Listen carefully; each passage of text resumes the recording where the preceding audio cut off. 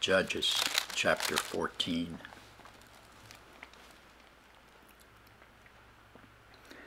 And Samson went down to Timnath and saw a woman in Timnath of the daughters of the Philistines.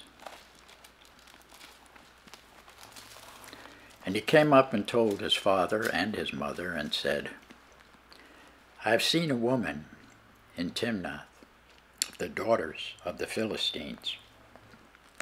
Now therefore get her for me to wife. Then his father and his mother said unto him, Is there never a woman among the daughters of thy brethren, or among all thy people, that thou goest to take a wife of the uncircumcised Philistines? And Samson said unto his father, Get her for me, for she pleases me well.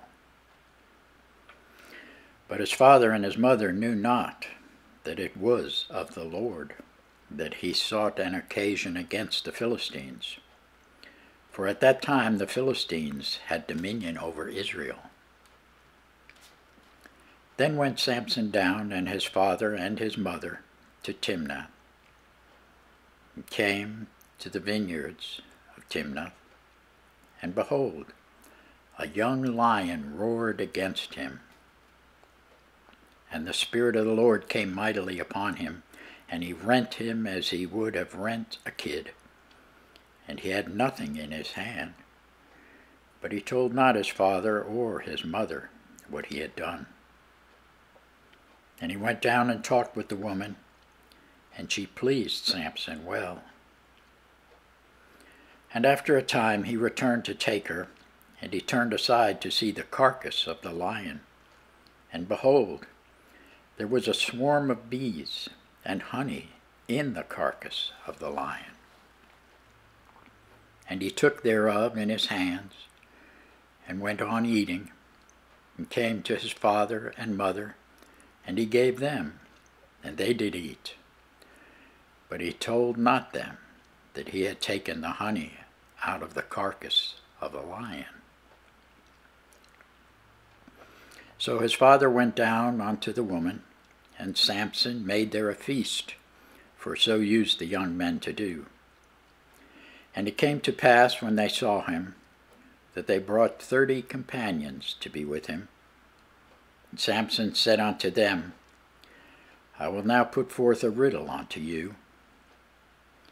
If ye can certainly declare it me within the 7 days of the feast, and find it out, then I will give you 30 sheets and 30 change of garments.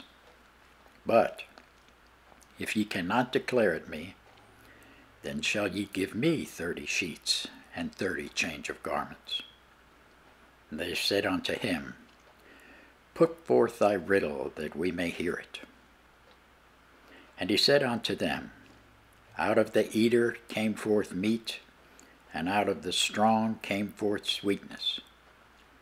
And they could not in 3 days expound the riddle.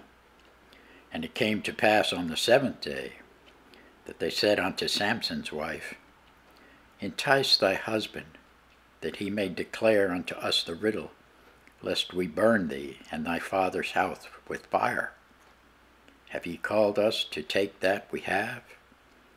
Is it not so? And Samson's wife wept before him and said, Thou dost but hate me, and lovest me not. Thou hast put forth a riddle unto the children of my people, and hast not told it me.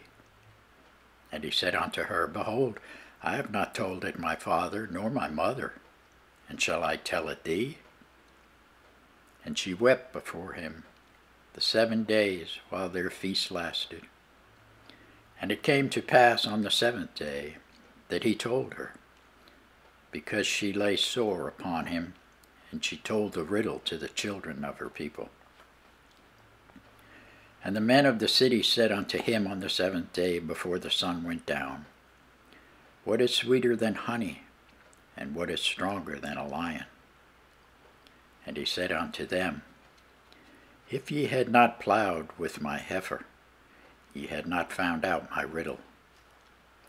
And the Spirit of the Lord came upon him, and he went down to Ashkelon, and slew 30 men of them, and took their spoil, and gave change of garments unto them which expounded the riddle. And his anger was kindled, and he went up to his father's house. But Samson's wife was given to his companion, whom he had used as his friend. Thanks be to God for his word.